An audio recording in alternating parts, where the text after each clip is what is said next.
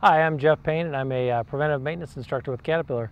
And today I'd like to talk to you about something that I think you're going to find really interesting, and I think it's pretty exciting too. We have some new sheets that are available to you guys out there. They're called a TA1. It's short for technical analysis. The TA1 sheet is something that's been available to dealers for several years. It helps them when they're doing a good inspection on the machine so that they can make sure they don't miss anything. It goes top to bottom, front to back. It's broken up into 4 different levels. We have what we call lower level, mid-level, upper level, and implements and attachments. And we've designed that so it cuts down on how much you have to walk around the machine. And so when you're at different levels on the machine, you can check those areas out. So the sheet has your ground level inspection, has your mid-level inspections, what we're having you look at. You've got upper level inspections.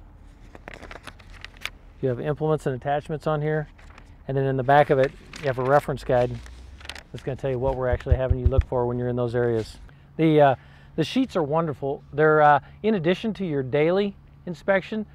I like to do these every 250 hours when I've got the machine down for some type of service, and it really covers leaks, hoses, rubs on wiring, all your track. We're standing here by this 320 out here today, but it works for all the excavators. And it makes sure that you hit that machine top to bottom, front to back, like I said. It's got references in here, so if it says to check something and you're not really quite sure what it means by that, you can go to the reference section and it'll tell you what we're looking for.